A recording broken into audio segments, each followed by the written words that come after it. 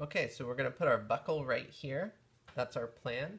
And one thing I want to clarify when we're doing our buckle distance, we put the tape here, and that's just to make sure that when we build our buckle, it's slightly longer than we might need.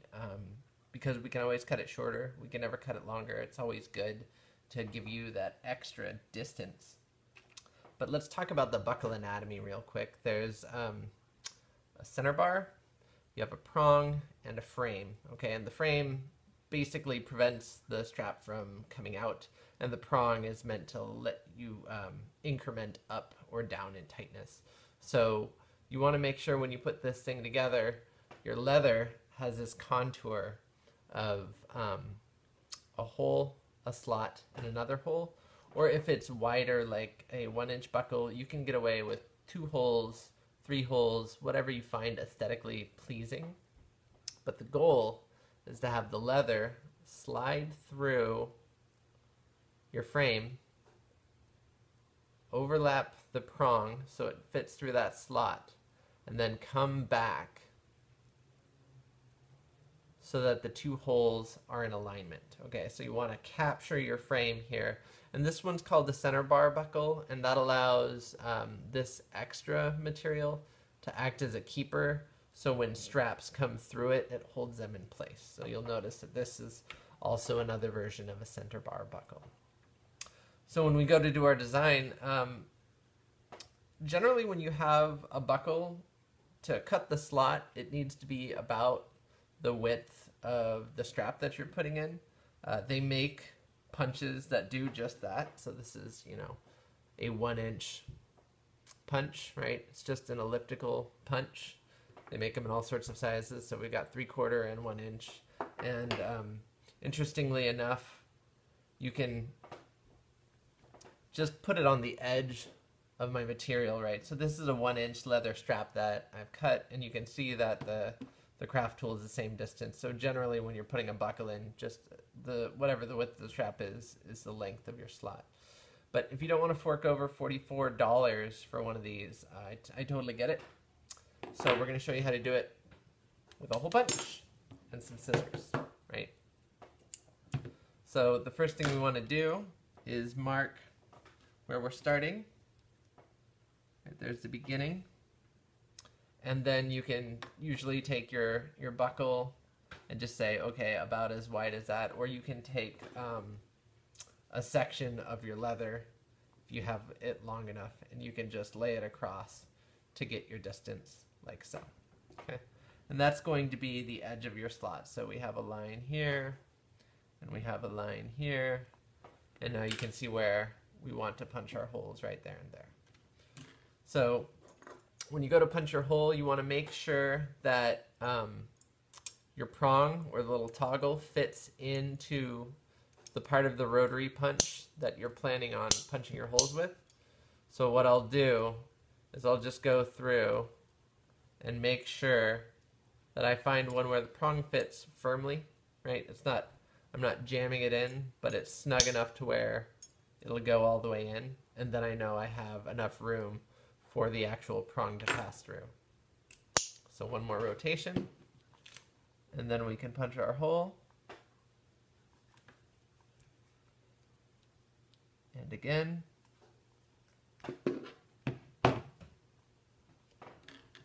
And now with the scissors, right, we can just cut our slot.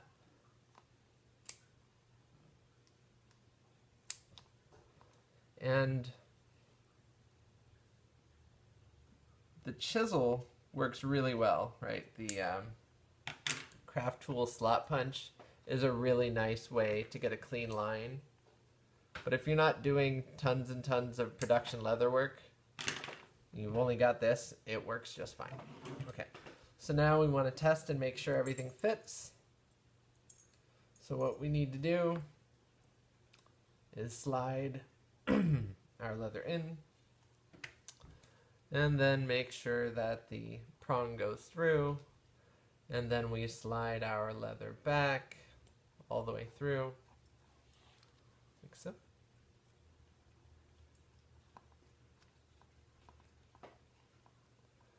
and then make sure there's enough room for this whole center bar to do what it needs to. So we have plenty of room, and now we know we can put our rivets wherever we choose. I tend to like to put them right below the keeper. I think aesthetically that's a nice look. So what I'll do oftentimes is I'll just line everything up, and I'll take my silver pen and just sort of scribble on either edge so I know where I'm aiming. I'm going to put 2 holes in, one on either side. I think that's going to look nice, but that's something to consider here when we're attaching to the pauldron, because we may want to put 2 holes in to mirror that same design. That's an aesthetic choice. So we're going to take apart the assembly. One thing you learn about armor is it's a lot of putting it together, checking everything, and then taking it apart, and then doing it all again. So now we want to switch the rotary punch to something that fits our rivet. So this is good for our rivet. And generally I'll draw the subdivision of where my target is. So I want to punch holes here and here, like so.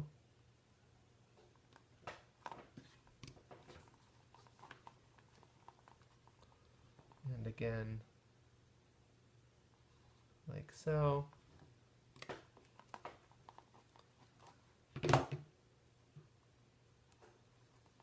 So we've got our 2 holes right there and there. Okay. So now we can fold a leather strap in half, making sure that the crotch of that slot lines up on both ends. And then you can just punch straight through with your other holes, knowing that you're going to get the overlap you wanted. There we go. And that's about all the material we're going to need on this end. So you can trim it off now, or you can trim it off later. I'm a big fan of doing the test assembly over and over and over until I'm absolutely satisfied I have what I want. So just leave that through, and then bring it back on the other side, like so. Make sure your prong pierces through that slot that you punched.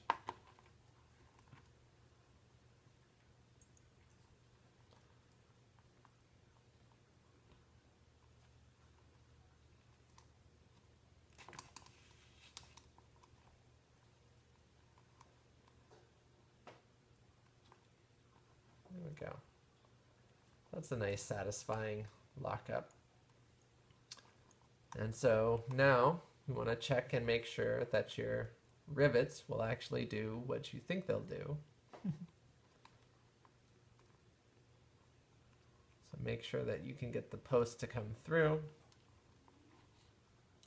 And last but not least, before you get too excited about your assembly, make sure that you can fit this on your anvil, right, to do your hammering step. Oftentimes you'll find you're in such a tight cranny that you can't get the anvil to support your material. So at this point, we're ready to go. We've got a nice fit. It's behaving the way I'd like. And so we can just hammer that down.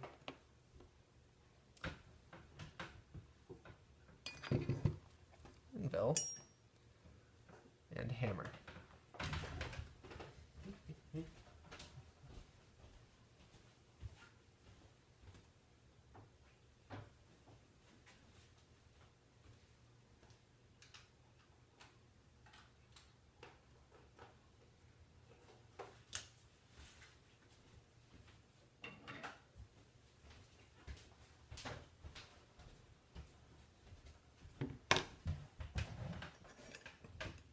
So this is the tricky part. You've got to lay your material over the anvil, like so.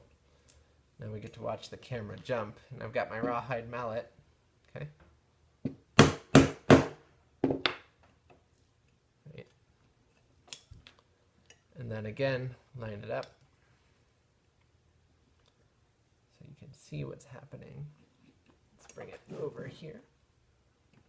So I've got my buckle laying over the edge. I've got my tiny anvil on my larger anvil, and then I'm setting my punch right on that rivet.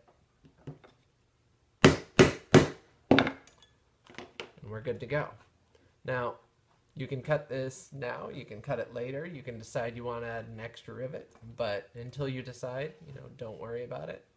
Generally, I'll just leave this long until I'm done with my test fitting and do the final trim.